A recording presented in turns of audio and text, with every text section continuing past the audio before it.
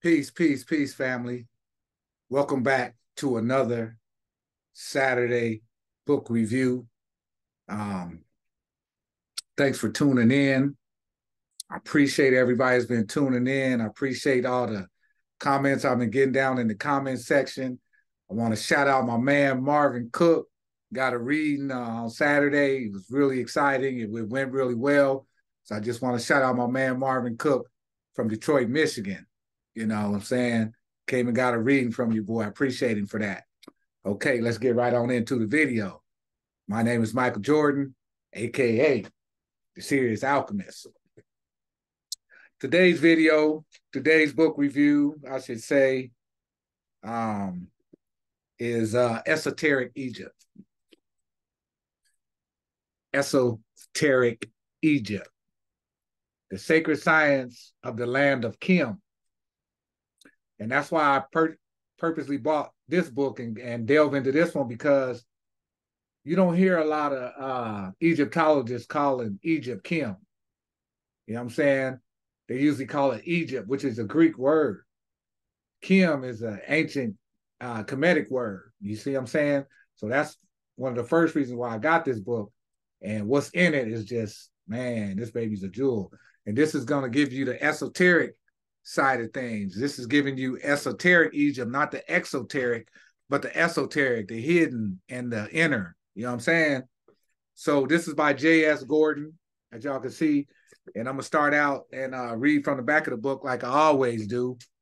More than anyone else I've known, John Gordon shows a deep insight into the esoteric mindset of the ancient Egyptians.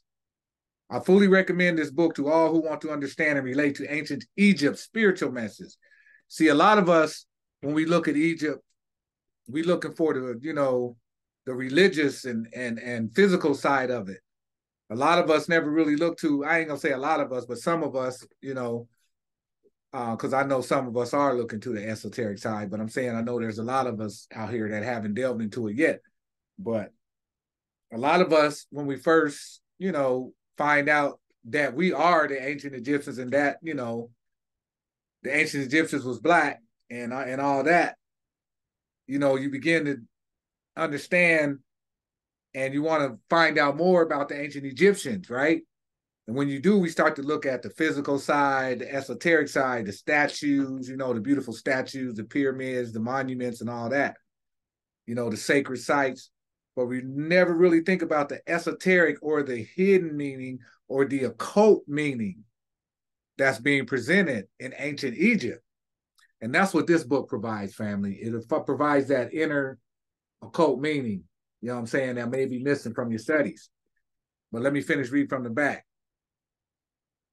In Esoteric Egypt, J.S. Gordon reveals how the sacred science and wisdom tradition of ancient Egypt, the land of KHEM, stems from an advanced prehistoric worldwide civilization, examining the metaphysical structure of our universe as seen by the ancient Egyptians, Greeks, and Celts, which were all black, by the way. The originals was all black. Everything on the planet was all black at one time. So let's get that straight. Not taking away from none of the other races, but I got to keep it real. You know what I'm saying? I got to kick the truth. And that could be backed up. You know what I'm saying? You can look that up for yourself. You know what I'm saying? There's receipts out there on that. So let me finish here. He shows, let's see, the metaphysical structure of our universe as seen by the ancient Egyptians, Greeks, and Celts. He shows that each tradition is merely a variation on the central concepts of the precession of the equinoxes and the obliquity of the ecliptic pole.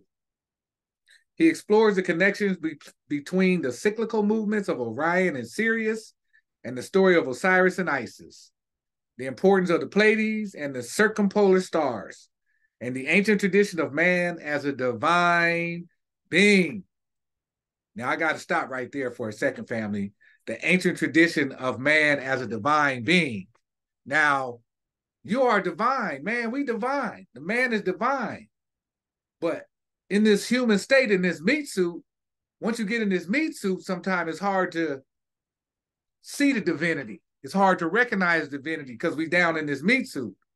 But once you start studying and start searching for truth, knowledge, wisdom, and understanding, You become to realize there is a divine part of you. There's something in you that is very divine.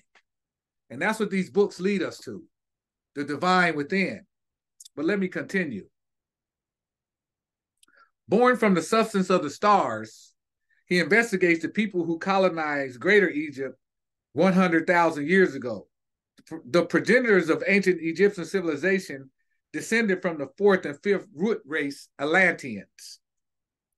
Gordon explores the magical and esoteric meanings behind Egyptian sacred ritual and temple art, drawing parallels to the mystery school process of initiation, explaining the fundamental unity of the Egyptian pantheon and the structure of the after-death state. He shows that the Egyptians clearly believed in reincarnation and a spiritual evolutionary process, revealing the ancient sacred science of the land of KHEM, teachings passed down from the earliest times. He examines the psycho-spiritual nature of the human being and the function of our spiritual identity and our souls. Woo! That was powerful. And me, I love knowledge, man. I just love knowledge. This is me. This is everything in me. It's about knowledge, studying, and knowing. Like I always say, family, everything ain't in books, but it's a good start. It's a damn good start. You feel me? And then once you get to a certain level, it's levels of this thing, you ain't gonna need no books no more. You know what I'm saying? You'll find out you are the book. But I'm telling you, family, you can't go wrong with books. Don't let nobody tell you wrong. And I hear a lot of people saying you're getting the author's opinion. It depends on what kind of books you're getting. If you're getting books on spiritual sciences, you're getting sciences. You're getting spiritual sciences. You know what I'm saying? You ain't getting the author's opinion. You're getting the actual science. So remember that. And especially when you're dealing with scholarship. You know what I'm saying? Like the book of the hero, I think it's A Hero with 1,000 Faces, that came out of the University of Chicago. That's a serious book. So people just saying that, don't pay attention to that. Get the book for yourself and read for yourself. So, don't believe what I got to say. Get the book and let the book do the explaining. You know what I'm saying? And then when you do the research, that's when you get the receipt. That's when you get the understanding and the understanding. Okay, let me tell you about the author, J.S. Gordon, born 1946, made the transition, 2013. Held a master's degree in Western esotericism from the University of Exeter and was a senior fellow of the Theosophical Society of England, where he lectured on ancient history and metaphysics. Known for his in-depth knowledge of the ancient Egyptian mystical tradition, he wrote several books, including The Path of Initiation and Land of the Fallen Star Gods. And Land of the Fallen Star Gods by J.S. Gordon is another good book, family. Get that one as well. Get your hands on that one. Get that one too. So as I always do, family, I'm going to go inside and read a little piece from here. You know what I'm saying? Hoping it'll intrigue something and somebody out there to go get the book and do the studying and researching for themselves, because I think that's a problem over here in the West. So many times we depend on other people to give us, their opinion of what something is. When you can find out for yourself, family, all you got to do is know how to read. You know what I'm saying? If you know how to read, that's shit. You halfway, you more than halfway there. You feel me? So that's why I say these books is important, family. And again, this is Esoteric Egypt. I'm going to put it up there clearly so the family can see it, because I want the family to get this. The Sacred Science of the Land of KHEM by J.S. Gordon. And let me read this little piece in here. I got a little piece of paper here marking this piece because I think this is very profound. And this is on page 27. And it's the Constitution of a Star Sign. Right? The Constitution of a Star Sign is what it is. I don't know if y'all can see that. On page 27, the Constitution of a Star Sign. All right? Okay, to begin with, then, scholars over the centuries have very successfully managed to serially misunderstand the nature of the sun, itself a star. As the ancients saw it, for to the ancients, the physical sun was but a secondary sun. See, family, a lot of people don't know this. This sun out here, there's another sun behind the sun 10 times the size of this one. And it's called Sirius. Right? So that's what they drop in here. The physical sun that you see is a secondary sun. There's a sun behind the sun that we get that energy from that sun coming through this sun here to planet Earth, or I should say daughter Earth, and it's not Mother Earth, it's daughter Earth, the fallen daughter. When you deal with the Kabbalah spiritual system, it's daughter Earth. So remember, that's not Mother Earth, it's daughter Earth. So the true sun, according to them, the home of the local demiurge, was a crystal sphere containing our whole solar system, which discriminatedly absorbs within itself the invisible yet ambient light of the stars surrounding it in space and refracts it inward. Now, this crystal sphere contained, in their view, an invisible outer aether, a literal ring of cold fire, which bears a very striking resemblance to the invisible electrified outermost atmosphere, the ionosphere, surrounding our Earth, surrounding daughter Earth, which is our sister. She's our sister. She ain't our mother, right? Feel me on this. Just follow me for a second. As Robert Temple tells us in his book, The Crystal Sun, Philolaus, the Pythagorean, a noted writer on the same subject, was reported by a number of early commentators in Greek and Roman times as holding that the sun was triple. For example, he quotes Achilles Tatius, circa 3rd century CE, as writing, Philolaus says that the sun receives its fiery and radiant nature from above, from the ethereal fire, and transmits the beams to us through certain pores, so that according to him, the sun is triple, one sun being the ethereal fire, the second that which is transmitted from it to the glassy thing under it, which is called sun, and the third that which is transmitted from the sun in the sense to us. Some modern commentators have taken the view from this that the crystal sun and its aether refer to the surface of the physical sun, and that the ancients considered there to be a glassy counterpart beneath this. That is at the very core of the sun, but this is manifestly now what the Pythagoreans were talking about. So basically they're saying that this sun, physical sun that we see out here every day, is just a magnifying glass for the greater sun that's behind it, family. Now think about that for a second. It makes mad sense. And I know it makes sense because I've studied this for a while. But for those who haven't, it may seem a little, it may seem a little out there. You feel me? To some of y'all who ain't heard this before. But it's real. Just do your study, do your research. That'll tell you everything. You know what I'm saying?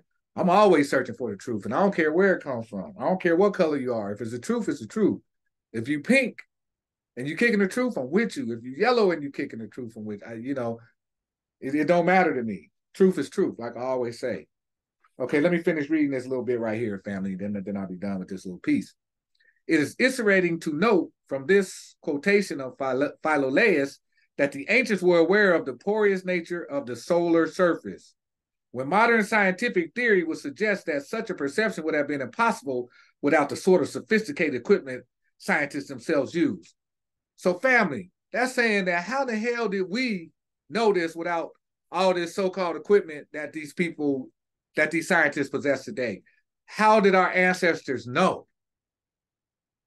Because it was within us already.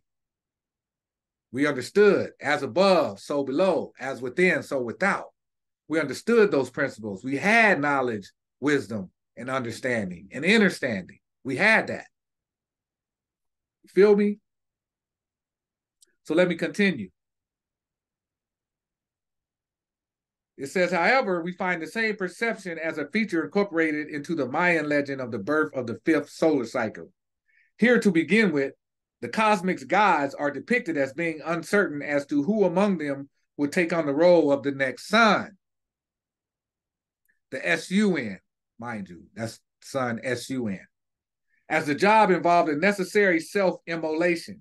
Eventually, 2 gods put themselves forward. One, Nana-Hazan, remaining at the edge of the sacred fire, burning slowly, while the other, Tetzicatl, a lowlier god with a pockmarked face, jumped courageously straight into the central flame. Then once these two aspects of the demiurge had thus committed themselves, the great solar deity Quetzalcoatl, the feathered serpent, manifested himself in order to further the evolution of man. The Pythagorean concept itself appears to have been learned either from the Egyptians during Pythagoras' 22-year sojourn as a student at the Sacred College of Heliopolis. But I'm going to let y'all on a little secret. Pythagoras is Pythagorean is no other than Ptah Osiris, Ptah and Osiris. That's all that is, family.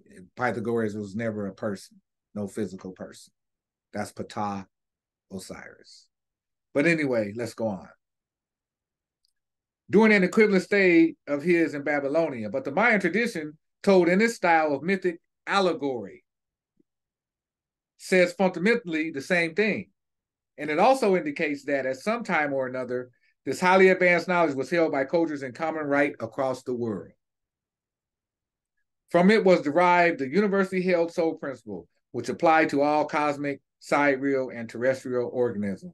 And because knowledge was held to be necessarily cyclical in operation in nature, it automatically followed that astrology as a science was fundamental to any possible clear understanding of the rationale behind the whole cosmic process. So family, if you really want to understand what's going on in this world, you have to get to the origin of everything. You have to get to the origin of everything. If you study in Christianity, go to the origin of it because it has an origin. If you study in Islam, go to the origin of it because it has a whole origin. If you study in Judaism, you know what I'm saying, go to the origin of it because it has an origin. And it also has a counterpart, a spiritual counterpart. And I'm going to tell you the spiritual counterpart to Christianity is Gnosticism. The spiritual counterpart to Islam is Sufism. The spiritual counterpart to Judaism is Kabbalah. You feel me? So once you understand that, you're on your way to doing some great things. But, you know what I'm saying? I'm going to end this video again. The book, Esoteric Egypt, great book to have in your library if you want to understand some things. The Sacred Science of the Land of KHEM, J.S. Gordon. My name is Michael Jordan, a.k.a. the Sirius Alchemist. I'm out. Peace. But hold on a second. If you like a video, if you like a reading from me, I'm going to leave my email in the description box. Hit me up. And I'm the Michael Jordan, the Sirius Alchemist. Peace. See you in the next video.